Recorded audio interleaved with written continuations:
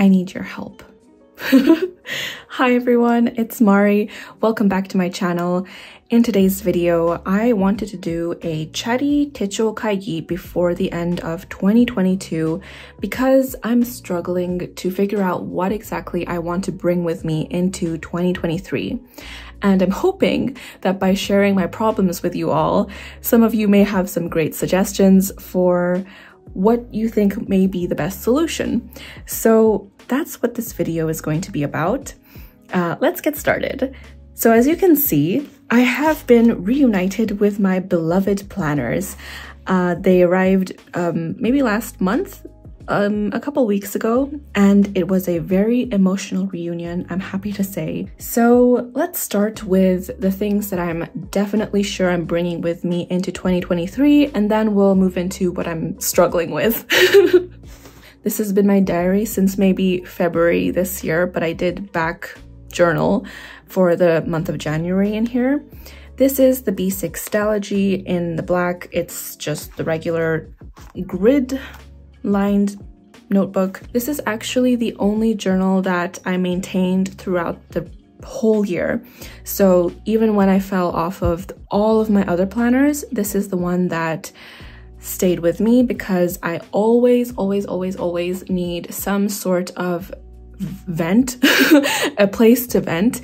And this is where all of my feelings and thoughts are written down, and it's almost stream of consciousness, and it's just somewhere where I go to process. And I've always had some type of journal like this in my life. And so this was an absolute no-brainer for me. I knew that even if I was going on a month-long trip, I knew that I needed to have this at the minimum, because if I don't, then my thoughts kind of just get all jumbled up and it's just not that great for my mental health. This is definitely coming with me into 2023 because I don't think I've even finished halfway through this journal. This is how much I still have left to go in this journal. That is a lot of pages. And if I was able to fit an entire year inside of half of this journal, then I'm pretty sure that this is going to last me for the rest of 2023 as well. And I'm perfectly happy to continue using this journal. I love the paper, I love everything about it, and it's just the perfect place for me to pour all of my thoughts and feelings into. So the only thing I guess I would change is, usually on top of this, I've removed it for the video, but I usually have a clear cover on it and it's getting kind of boring. So if you have any suggestions for really pretty B6 covers, then please let me know, because so far I think the only thing I've been looking at is the Moterm covers, and I don't know, I'm kind of 50-50 on those. If you have any suggestions, please leave them down below, because I'm definitely looking to spice this up for next year. Now let's move on to the next thing that I'm very sure about. Yes, this is my health and wellness journal, and I'm finally reunited with it. I know I recently did a video on the Hobonichi Week's dupe, but my god, it does not compare at all. So yeah, this is how I've been using it. Yeah, it's just been amazing. It really gives me like a great overview of how I've been feeling every single month, how I'm doing with my habits, if I'm feeling anxious, particularly anxious that month, and then at the bottom I usually keep a mood tracker. So I fell off of it at the beginning of June, and now we are in November, but since I received this, I have been keeping track of my priorities, which is my steps and my anxiety and exercise. So that's been really amazing. And oh my god, okay, this was a huge discovery for me. But as you might know, in my past videos and in my Passport Traveler's Notebook, the only pen that I've been using is this Muji 0.38 black gel point pen. Yes, of course, it doesn't smudge inside of, you know, the Muji notebooks, but when I used it inside of the Hobonichi Weeks and then I immediately like run my finger over it, it does not smudge. It doesn't smudge. So I don't know why I was trying to make the fountain pen work for so long, but yeah, apparently this really cheap and affordable pen works great inside of the Hobonichi Weeks, and I like how my handwriting turns out. That kind of just completely eliminated the whole smudging issue that I've been having since the beginning of the year, and I'm very, very happy about that, because now that means I can write and flip between pages and not worry at all about how it's gonna smudge, and I don't need to keep some kind of blotting paper in between. And I've tested it multiple times and there's just no smudging. I mean, if a lot of ink comes out of here and then you immediately touch it, then yes, there may be a little tiny smudge, but apart from that, it's been amazing. So yeah, I mean, look at this. There's no smudging. So all this to say that I'm definitely bringing this health and wellness journal into 2023. And I will be keeping it in a Hobonichi Weeks as well. Just like my diary, it's an absolute no-brainer. This has worked out so well, and it may be one of my favorite planners out of everything that I've used so far. All right, now let's talk about this beauty. So this is my everyday carry, as you probably already know if you've been following me. And yes, this has been with me now on 2 travels, which is very exciting.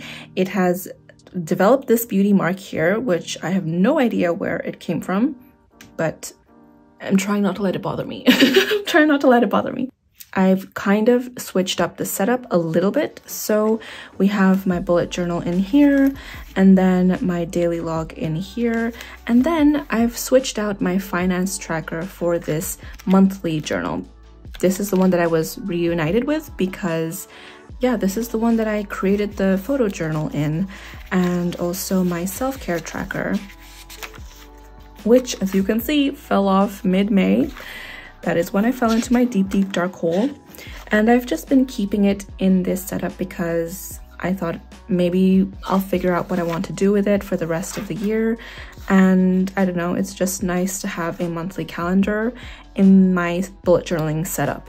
Now let me share my problems because, okay, first of all, let's just say I know that I will be bringing in this daily journal with me into the new year.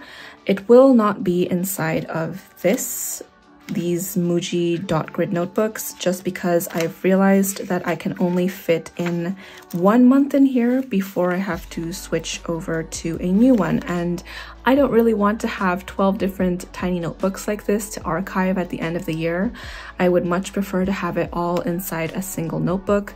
And so I'm still debating which notebook I want to be using for next year, but I have been leaning towards the daily Moleskine. So yes, as soon as that probably starts in January 1st, then that's what I will be using as a daily journal. So this is also definitely coming with me into the new year. Now, what I'm not so sure about is what I'm going to be using as my bullet journal. So yes, this is working absolutely amazing since September, and I've really loved being inside of a traveler's notebook. I feel like I always return to the passport size in the traveler's notebook because it's just so portable and it's so cute, and it has everything I need inside of such a compact size. So this is definitely something I will always love. But do I want to be inside of a traveler's notebook as a bullet journal for 2023? I'm not entirely sure yet. So this is where you come in. Please help. So my issue with this setup is that once I don't have a daily journal inside of here anymore, I think at most, I would probably just have a monthly and a dot grid notebook as my bullet journal. And that kind of feels really empty for a passport traveler's notebook. I always put minimum like 3 notebooks inside of here. I just feel like that gives it the nice chunkiness that I like. And I don't really want to have to add a whole other notebook just because I want to achieve that chunkiness. If that makes sense.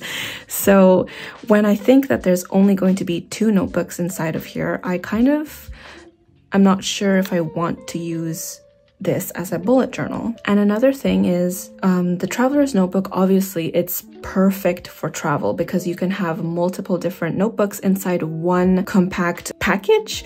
But when you're at home, I feel like it's not really necessary. So, okay, what else am I thinking about as a bullet journal for 2023? Here is my beloved Hobonichi Weeks bullet journal that I started in December, I think, of 2020. Yeah. And then continued all the way until I fell off of it in May. Ever since this has been back in my life, I have been trying to use it as a bullet journal, but I don't know.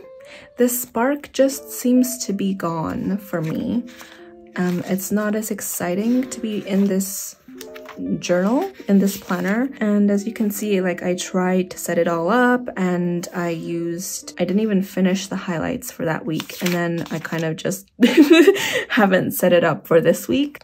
Yeah, so I'm not really sure if I want to be inside of a Hobonichi Weeks for 2023 as a bullet journal. As a health and wellness journal, it's absolutely perfect, but do I want to use it as a bullet journal? I'm not quite sure yet. So that's one option.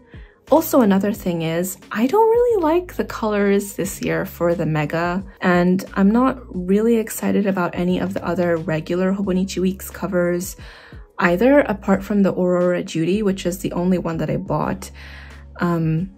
I don't even like the basic colors that they have this year.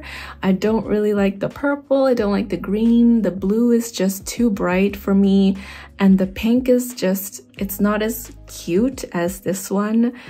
So yes, I'm struggling with that as well, and because none of them were appealing for me, that's the reason I only got one this year. I think in my latest Hobonichi Weeks flip through, I was mentioning how I don't really know how to use the weekly spreads anymore, because although I used it a lot in the first month that I was in the Hobonichi Weeks, that is because I stopped myself from using the notes pages as a daily space.